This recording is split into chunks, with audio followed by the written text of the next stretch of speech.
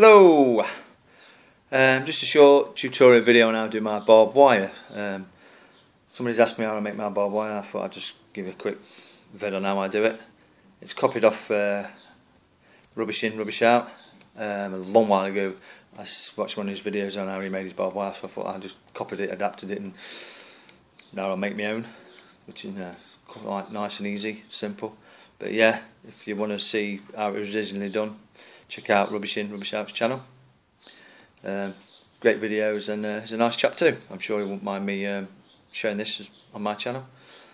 Right, I'll crack on with it. Ideally, you're going to want silver wire. It just saves you spraying this copper wire up, but I get this copper wire from work. It doesn't cost me anything, so basically you're going to want it in 2 strips of about no shorter than 2 foot, and then loop it together at one end like so, leaving the other ends free. Now this end you'll put in a vise, or you can tie it around a screw and screw it to a piece of wood that's not going to move.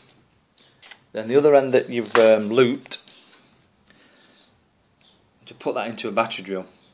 With the other 2 ends in the vise, you then obviously press the battery drill, press the trigger rather on the battery drill, should I say, which then ends up like this.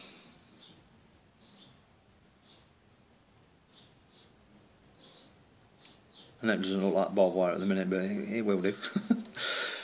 And it all the way along your 2 foot length, or 3 foot, or wherever long you want to do it, is all coiled up.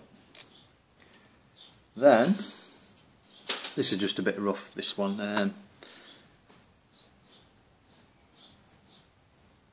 You wrap it round some tube or a pen, pencil, or something similar that's cylinder shaped, to give you your barbed wire rolled look. Depending on how tightly you wrap it, depending on how it comes out, whether it'll come out closely together or a bit gappy, it's your preference really and how you want it. Obviously you snip these ends off to make it neat. Then I spray it silver. Well, I have to spray it silver. You don't have to spray it silver if you've already got silver wire. Already you can see it's beginning to look like a piece of barbed wire. Then you get a piece of ply or MDF. I do mine in 6-inch lengths, but it's up to you what you do yours in. I like to have wooden pegs and posts in between my barbed wire. What I normally do is I put a little bit of blue tack on where I want my first peg to go, or post, which you can either use matchstick, cocktail stick, whatever. Some PVA on it, and stick it in.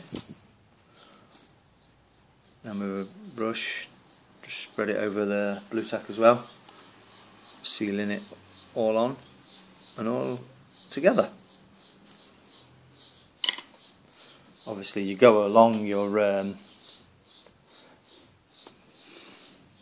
piece of MDF wood, so you've got 4, 3 or whatever, how many you want.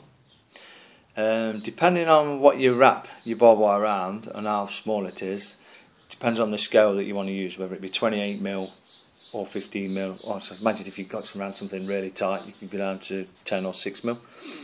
And then the next stage would be to attach your barbed wire to the pegs and the base, like so.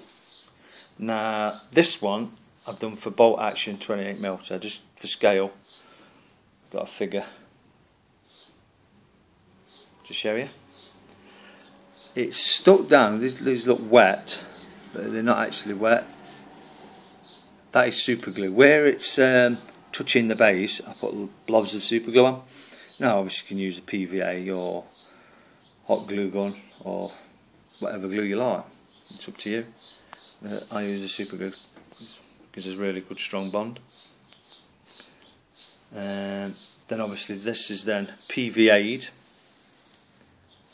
and put into a tub of sand and grit mix, and then painted brown and dry brushed and flocked to give this look. But this was a smaller one. This is for Flames of War, 15mm, just to give you an idea of you can get it smaller depending on what you wrap it round. But basically that's how I do barbed wire.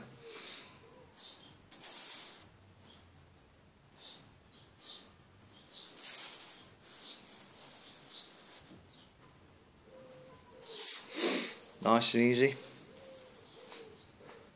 not too much hard work, and it's thanks to RubishinRubishout where he first shown how to do it. Thanks for watching, catch you guys later, bye bye.